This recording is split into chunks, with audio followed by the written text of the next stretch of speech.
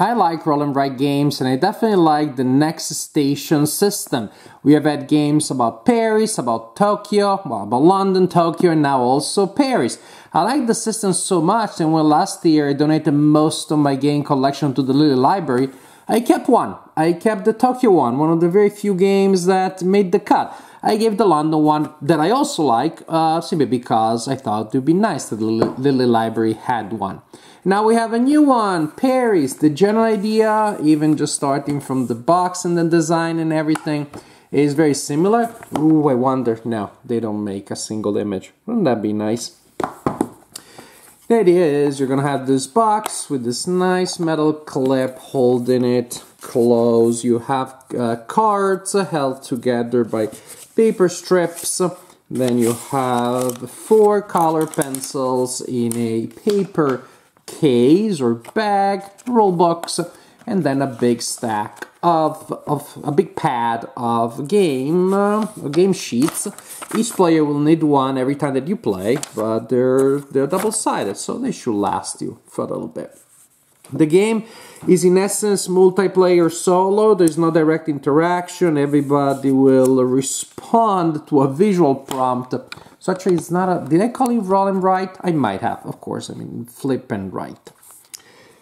So everybody will respond to a visual prompt provided by the set of cards, and you will draw a line based on that one. And then after everybody draws that one, you reveal another card, and you repeat like that until 5 of these other cards, these cards with the blue background, blue and green background, are revealed. So in this case, for example, we'll play through the entire deck, but if this was how the cards have been shuffled, then the round will be over when this one is revealed and those 2 are not played. So there's a variable number of cards that is actually going to be used in each round. The game lasts 4 rounds, and each round, each player will use a different pencil. So if you have 4 players, you just give 1 to each player, and then once we're done, we pass them around.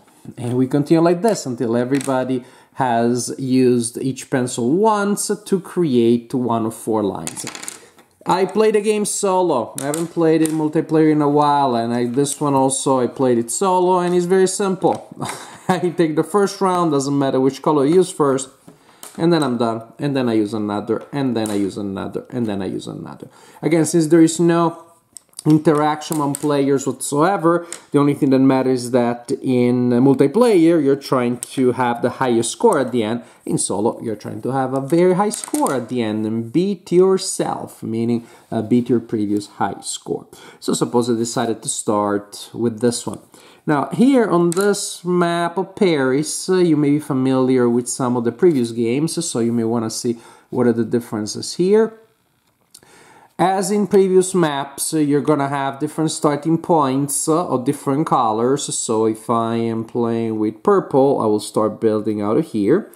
And then the map is divided into districts, and there are 4 tiny districts on the corners, similar to other games, but you also have a large district here, which is like the central platform or something like that. So its own district, and as you can see, it accepts any kind of symbol. You can always build into it and out of it as if it was a super mega station.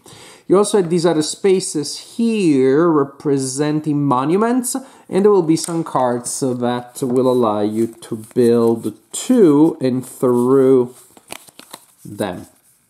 If you're gonna build with this card, I can build to any connection that I want, or to a monument, and then from there to any other connection.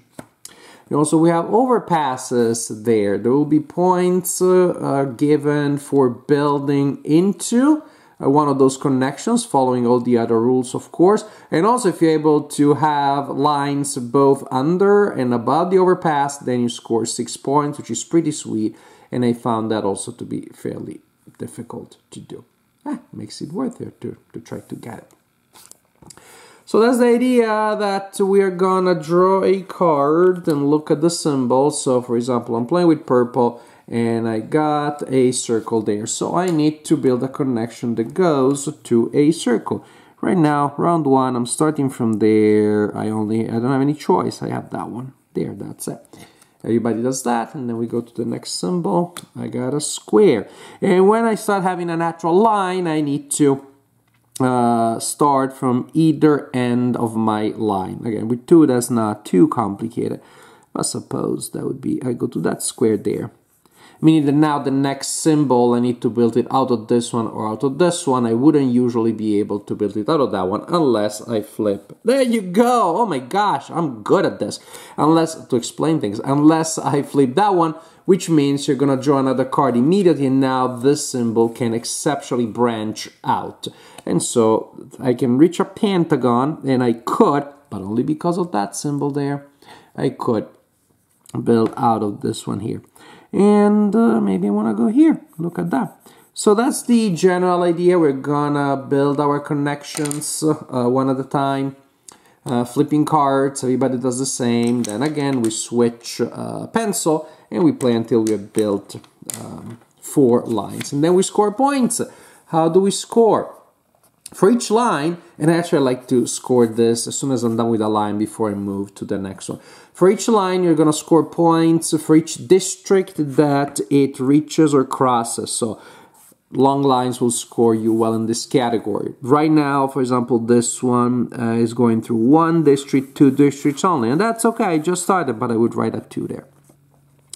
This one is the number of stations that you have in a single district, and you want to choose the highest one.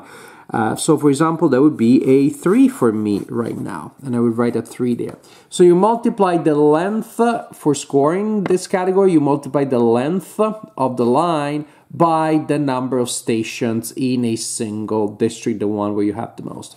Meaning you have an incentive to connect a certain area very well and then go as far as you can, crossing as many districts as possible. Each monument that your line goes through will score you 2 points.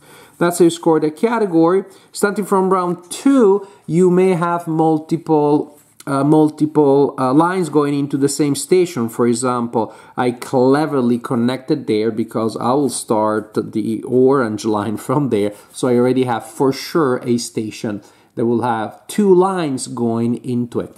It gets a little trickier at times because you cannot go through single lines. For example, how by building that, see, I will never be able to build that overpass there because you would cut that line. I could still build out of there, for example, that way.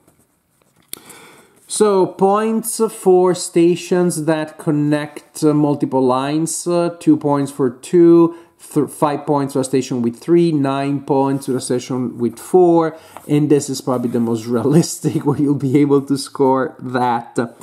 Again, those overpasses, 2 points for going into, and 6 points for going into one of those from both sides. And then you have variable things happening. You have variants, mini expansions, I would say. You have 2. One of the mini expansions will give you extra way of scoring points.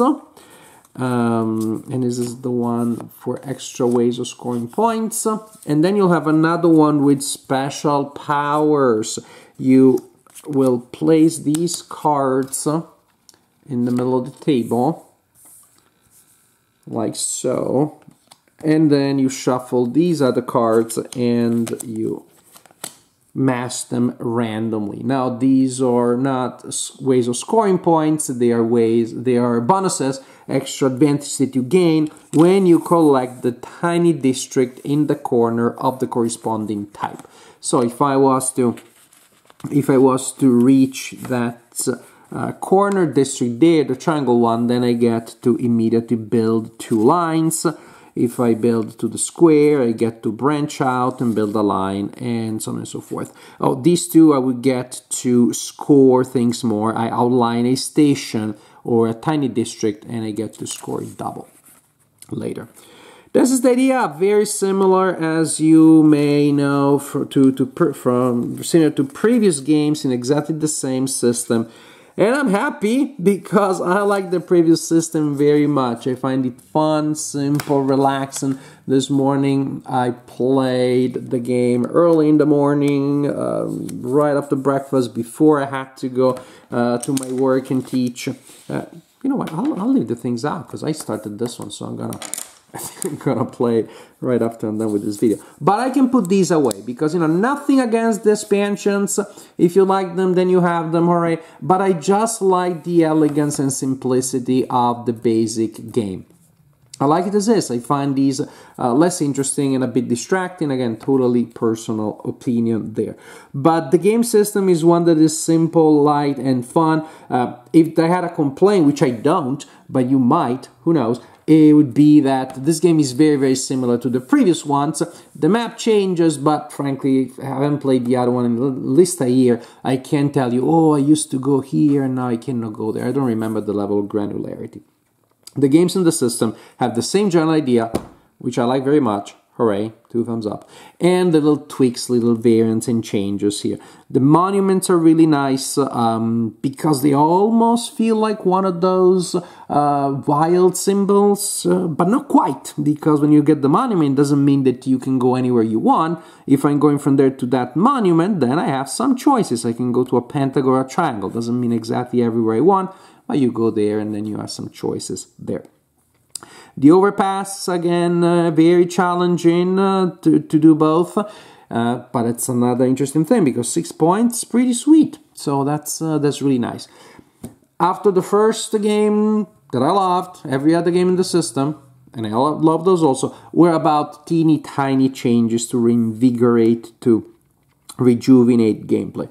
The major additions here, which is a wild area in the middle of the board, the monuments, the overpasses are all nice and cool. I don't think they change gameplay substantially, and I'm happy with that because I like it, but it gives me a different way to play a game system that I like very much. All of the advantages that I have from the other previous games are here. It's small, it's portable, heck, with just these components I could just carry the sheet of paper with me and play it anywhere.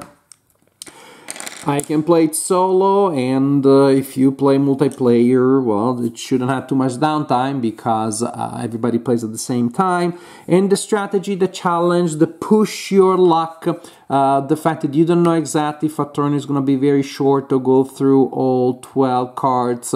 Super fun, super nice because you have a nice, interesting challenge there. If anything, I would say the idea of having a connection open next to a monument, because some of those cards will come out with monuments, that adds a little bit, again, of spice, of flavor to the entire idea. In general, again, if the only complaint I may see somebody have is if people think that this game is too similar to the previous ones, because it is very similar, but I like them, and I like this slight variant that we have here, so I'm extremely happy with it. I like every game so far in the Next Station Paris, the Next Station system. I like the Paris implementation. What's gonna be next? Rome? That'd be fun. That'd be fun. I was there last year, and who knows? I'll enjoy that. So, Next Station. Great game system in general, and Paris is a solid, light, simple, yet engaging multiplayer solo.